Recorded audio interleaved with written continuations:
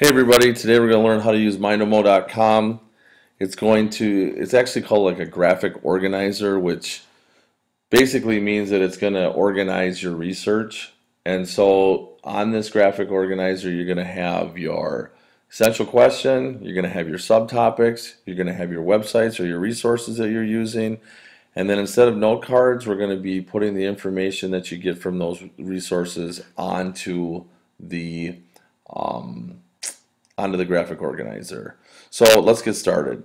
You can hit login, and most of you should use this Gmail login. The account has already been created for you using your ISD728.org account. That's a freebie. I have a little bit different way that I log in just because I didn't have that account when I first started. So I have to type this in. Those of you who are wondering about typing, I'm not a very fast typer.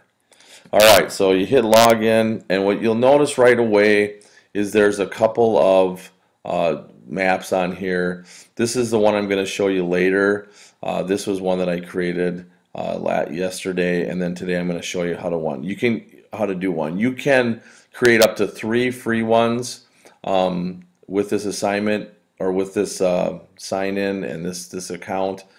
You don't need any more than that. You only need one actually. So hit create.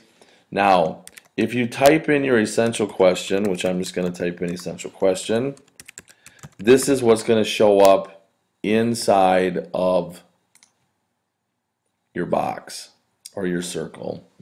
Now, you can do a lot of different things with it.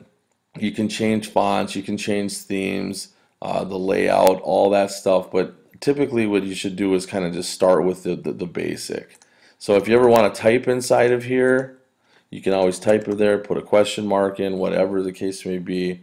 If you want to change the colors, you can change to a different color. You can do lots of different things. It just kind of depends on your mood and all that other stuff. So do what you got to do. Now, there's the essential question. So how do you create a map? Well, notice that it's highlighted in blue, and you're going to hit this topic button and you're going to hit subtopic. So what's going to happen is something's going to come off of it. Now, it says main topic, but for our purposes it's going to be a subtopic. And so what you're going to be able to do is you're going to be able to move this to any place that you want to do. If you want to create another subtopic, make sure that you click back onto this box, hit a subtopic, and another one gets created. And so I'll click on sub, and again you can move those to whatever direction you want. And again, these subtopics are just variations or part of what you're going to be discussing. Alright, so now the subtopic is highlighted, and you're going to go back up here. Oh, I made a mistake. Now if you make a mistake, you can go over here to undo. And one of the cool things about this thing is that it is auto-saved, and so you don't have to keep hitting save all the time. But anytime you want to do something back or forward, creating things, you can do it that way. Alright, now if you highlight subtopic, go up to topic, hit subtopic once again.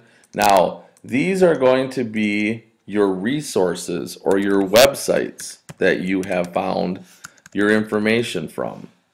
Alright, and it could be a book, it could be anything, but remember, true research means that you are finding more than one resource that supports your evidence or your research. So you need to have at least 2 of them on here. Maybe this is a book that you found, whatever the case may be. Alright, and you're going to need to do that. Now, 2 is required, but some have 7, some have 8. I've had kids that have had as many as 7 or 8 resources for every subtopic. Alright, so now click on the website one, go back to topic, and you're going to hit the subtopic one, and notice that something comes off of that. And so what you're going to do here is you're going to put your information in here. It might be some information, it might be a fact, it might be a statistic, whatever the case may be. But remember, you need to put, information in here, and I'm going to need you to have at least 50 pieces of information within this graphic organizer to do the type of job that I think you need in order to put together a 10 to 12 minute presentation. All right? So you're kind of getting the gist of how this is working. Now, if you wanted to change some of the layout things, you could do an organizational chart where it goes like that, and you can switch things up. It just kind of depends on your project and your mood. All right, and like the theme I told you about, you can change fonts, you can do lots of different things to be able to do that. All right. Now, like I said, this is auto saved. So if I go over here to File and I want to go into the map that I already created for you on diabetes, I just click on that, and you can see that it's a little bit more extensive.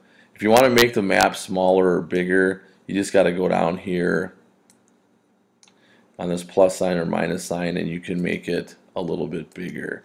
And you can see, some of these I don't need any longer, so I'm going to go over here to edit, and I'm going to hit delete because they don't have anything on here.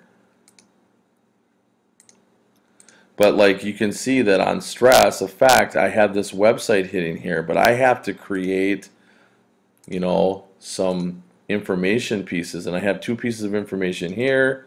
So maybe this is number 3, and maybe this is some type of statistic like stress affects everyone differently. All right, so that was one of the pieces of information you got. And again, oops.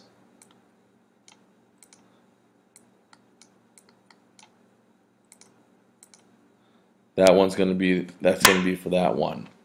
Come over here, create a subtopic, and again, you need to be able to insert the subtopic information.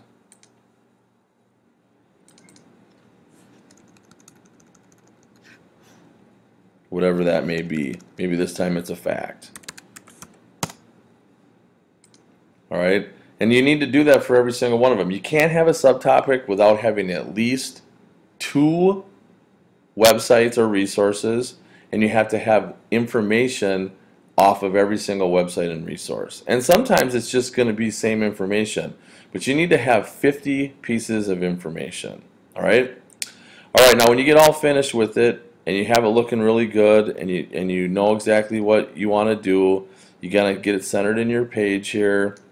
And then you're going to go over here to File, and you're going to go, let's see, Save, or excuse me, Export as an image, and it should be a JPEG, JPG.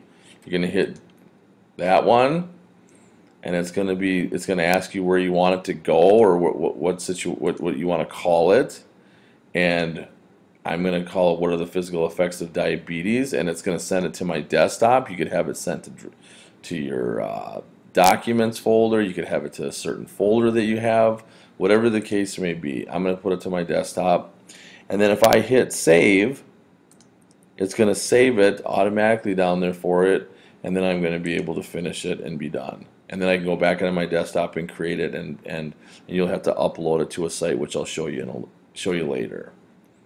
Hopefully this makes sense. It's kind of fun to play around with. It's a really good way to organize your thoughts and organize your research. And again, this is serving as your bibliography because it has all of your websites and resources on it. It has your information, and again, it needs to have 50 pieces of information, and it just kind of summarizes kind of all of your research that you have done. Thank you.